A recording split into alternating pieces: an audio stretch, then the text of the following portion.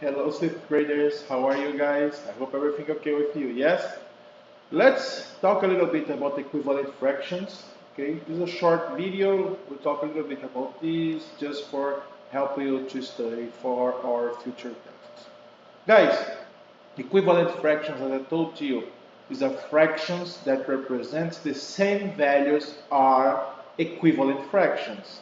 When I have fractions represent the same value, it is equivalent fractions. Here's an example. We have here 1/2, the first one as you can see, and the second one over here, as you can see, it's the same amount, okay? They represent the same quantity here, okay? The same value. It's like a half times 2. But if you see the drawing, is the same thing they are represent here. And the next one here is times 4, the first fraction. And here you see represent the same amount, okay, the same value. As you can see, guys, let's create equivalent fractions. We need to multiply the numerator and denominator by the same value. Like 3/4 times 2 right now is 6/8. And times 3 is 9/12. Okay, guys, it's pretty simple. Pretty simple. Great. And here we did some exercise in classroom. I think I remember a little bit. And here, write a number in the box that makes the fraction equivalent. As I teach you guys, look for denominators. And what is the kind of connection we have in number 2 and 6? Oh, I know 2 times a number equals 6. What number is that? The number is times 3. If you do here in denominator, you need to do the same thing in numerator. 1 times 3 equals 3. And we did this for all others here, guys. As you can see here, we did it in classroom. Great.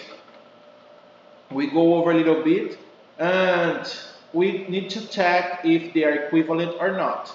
I taught you to simplify both fractions and find the simplest form. When you find it, you compare. Okay, if they are the same thing, yes, they are equivalent. But if not, as you can see here, number 11, they are not equivalent. Great, I think you remember this one. And like fractions is fractions with the same denominator. Okay, this is the like fractions. And unlike fractions, as you can see here, is fractions with different denominators. Great. Comparing fractions. How do I compare fractions? Okay. If we are given a fraction A, 3/4, and fraction B, 5/6, which fraction is greater? Okay, guys, to compare, I need to rewrite that fraction. But how I will write a fraction, Mr. Romeo? You need using a common denominator. You need to rewrite that fraction as like fractions. How do I do this, Mr. Romeo? Look for the denominator and find the LCM. Okay, denominator and then find the LCM. After this, you find the example for 4 and 6. As you can see, here is 12. After this, you will write the fraction using the LCM as the denominator. Okay, we write the fraction. Instead to write 3/4, I will write 12, my denominator here. And what's the denominator? We just work to figure out how many times 4 goes into 12. We figure out is 3, and if you do 3 denominator, you 3 denominator, and you find out the new fraction, okay, new equivalent fraction. And rewrite the fraction b, as you can see here, using the LCM too. The same thing, but use the LCM, as you know, 12. And out here, 12, and we multiply 5 times 2. Oh, 6 times 2 is 12, I know it. And 5 times a number is 2 equals 10. Which one is the greatest? As you can see, I calculated, and 5/6 is greater than 3/4. And we rewrite this like 3/4 is less than 5/6.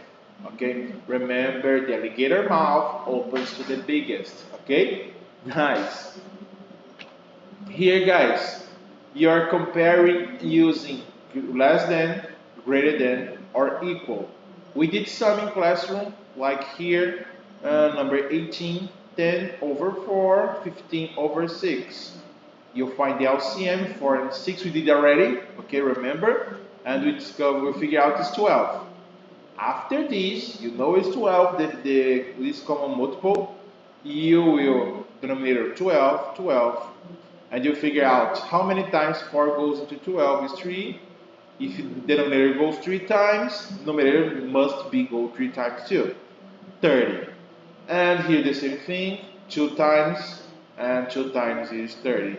30 over 12 is 30 equals 30 over 12, the equal sign. Great. All others here, guys, you work a little bit in classroom. I think you remember. Great. And here, guys, about ordering. How do I order something, Mr. Romeo? I will teach you guys. First thing, find the LCM between 2, 5, and 20. The LCM for these guys, okay? LCM. Let me write this. And you breaking down in the prime factorization. Okay, 2 is breaking 2 this, okay. Number 5, I know it's just 5. Number 20, I can rewrite number 20 is 4 times 5. I can break down number 4 in 2 times 2 times 5. Right now, as you remember, I need to highlight where number 2 must appear. Oh, must appear over here. Where number 5 must appear. Over here. Great, I have the numbers 2 times 2 times 5 is 20. Okay, my LCM, as you know, is 20. Oh, great. Let me rewrite all fractions using the new value for LCM because I know it's 20. 20 here, comma, I don't need comma, just rewrite this. 20 here. Oh, this may organize better. Should have enough room for everything. 20 for the first fraction, 20 for the second fraction, and 20 for the last fraction. Right now, let me rewrite the numerator for each one. How many times 2 goes into 20? It is 10 times. Times 10. If I go 10 times here, or 10 times here, I need to go 10 times over here too. Times 10. 1 times 10 it is 10. Great. The second one, how many times 5 goes into 20? I know it is 4 times. 4 times. Oops, let me just 4 times. And if I go 4 times in the denominator, then go 4 times in the numerator too. Times 4. It is 2 times 4, 8. And the last one, how many times 20 goes into 20? Oh, just 1 time. If we go just 1 time here too, times 1, it is 7. Great, the fraction is 7 over 20, 8 over 20, and 10 over 20. Let's right now rewrite this ordering least to the greatest. How do I do this, mister? Who is the least? 7 over 20. Just rewrite here, 7 over 20. Comma, who is the next one? 8 over 20, it means it's 2 over 5. 2 over 5. And the last one, 10 over 20, I know it's a half. Great, guys. Just it. Oh, just it, Mr. Yes, just it. Okay, we order the fractions from least to the greatest. Great, guys. Here is the exercise we must do. Okay, it's pretty simple. And remember as a ticket, what is equivalent fraction? As I told you guys, these are fractions that represent the same value. Great, here's our class. I hope you enjoy a lot and learn a little bit. Okay, keep working, keep your good job, guys. See you next class. Bye bye.